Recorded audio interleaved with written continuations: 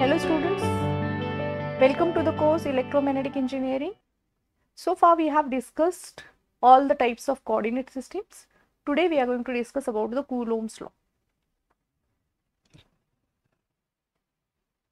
So what is Coulomb's law? Coulomb's law gives us an idea about force between two point charges. So what do you mean by the word point charge? We mean that in physics, the size of linear charged bodies is very small as against the distance between them, and therefore we consider them as point charges as it becomes easy for us to calculate the force of attraction or repulsion between them. Okay.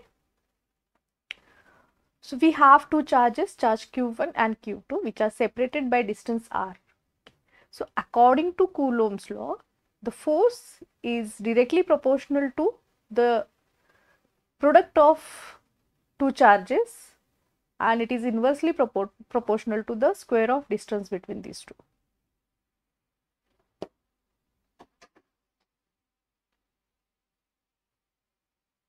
Okay, this is what is stated over here. So the Coulomb has measured the force between two point charges, and he came up with the theory that the force is inversely proportional to the square of the distance between the charges. He also found that this force is directly proportional to the product of charges.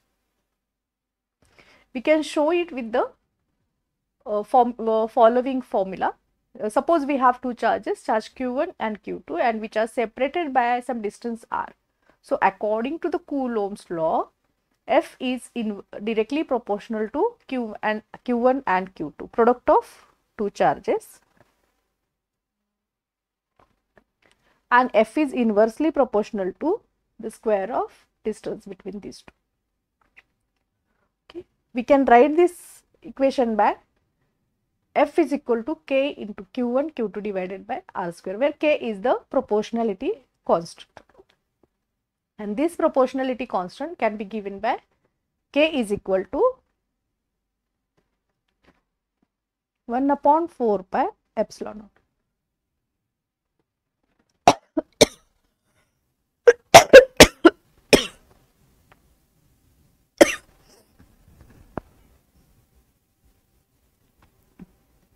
This epsilon naught is equal to 8.854 into 10 raised to minus 12, or it can be given by epsilon naught is equal to 10 raised to minus 9 divided by 36 pi. And when we solve this whole term, K is equal to 9 into 10 raised to 9 Newton meter square per Coulomb square. According to this theory, like charges repel each other and unlike charges attract each other. So what is its meaning? This means charges of same sign will push each other with repulsive force, while charges with opposite signs will pull each other with attractive force. Okay. So this is the Coulomb's law in vector form. F is equal to Q1 Q2 divided by 4 pi epsilon naught R square AR. Here I will try to draw the diagram. Suppose this is my charge Q1, this is charge Q2, which are separated by some distance R. I want to find out force on charge Q2 due to charge Q1. So the direction will be towards charge Q1, direction of the vector will be towards charge Q2. Okay. So it will be from 1 to 2, R12. A12 is the unit vector in the direction of R1. So F2 is equal to, as per the Coulomb's law, it is equal to Q1 into Q2 divided by 4 pi epsilon naught R12 square into A12. We know how to find out this R12 and how to find out A12.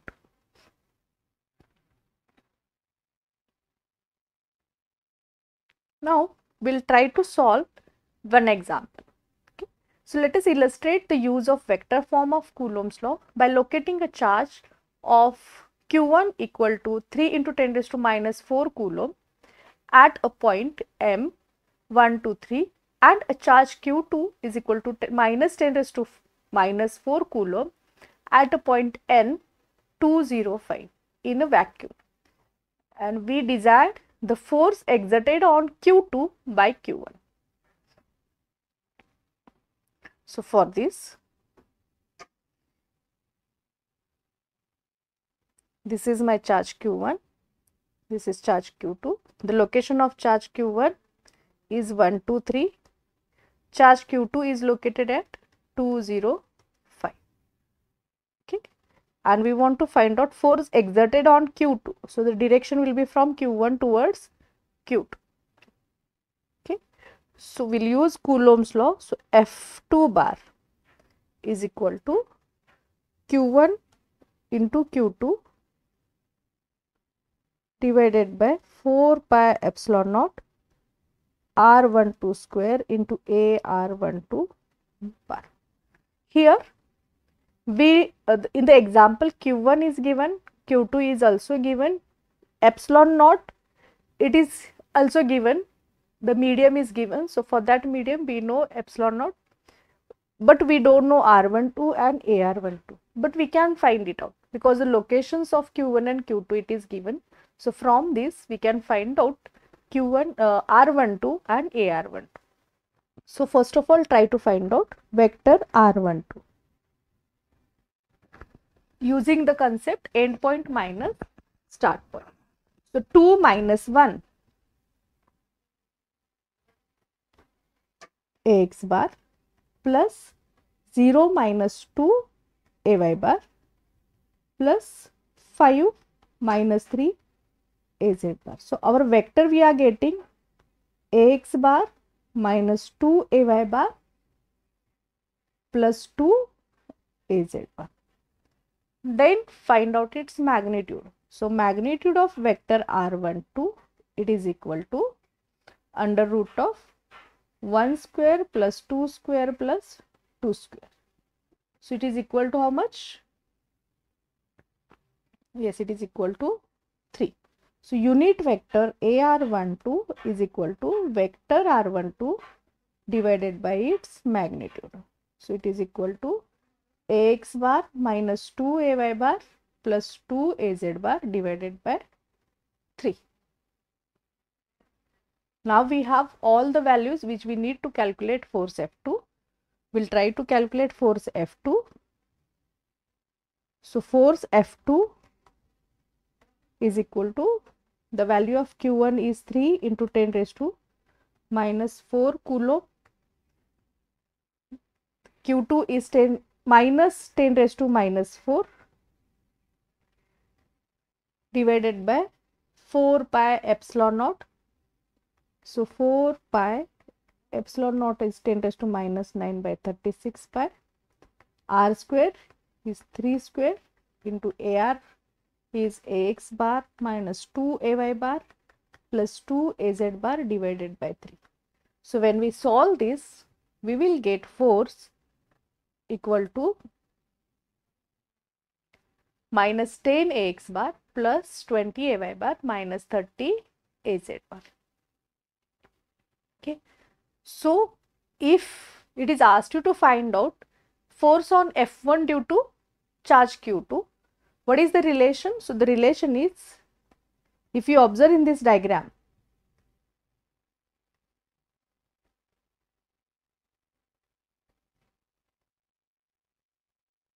okay, yes, in this diagram, if you want to find out force on charge Q1 due to Q2, only the direction is changed. So what is the relation between F1 and F2? F1 bar is equal to minus of F2 bar. Okay. Here also we will, by using that concept, we can find out force on charge Q1 which is equal to minus of F2 bar. And for our example now it will be equal to 10 AX bar minus 20 AY bar plus 20 AZ. Newton. The unit of force is Newton. Okay. So here we have discussed the concept of Coulomb's law. Now I have a reflection spot. Just pause the video and try to give the answer. The question is, consider two small identical conducting spheres with charge of Q1 Coulomb and Q2 Coulomb respectively. These are placed at distance d centimeter apart from each other. If they are brought into contact and then separated by same distance d centimeter, so what will be the force between them?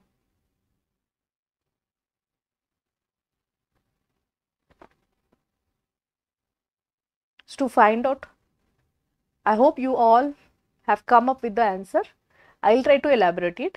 How to find the force? To find out the force, first of all, we need to know the concept between what is explained over here.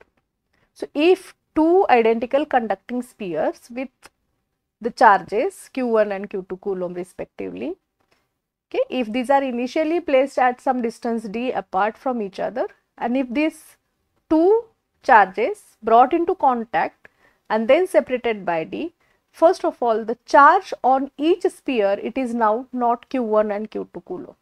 The charge is changed. So we need to find out how much charge is present on these two spheres. So here, when these two identical conducting spheres are brought into contact and then separated, while separating, the charge on each sphere is equally distributed. Okay, so charge on sphere 1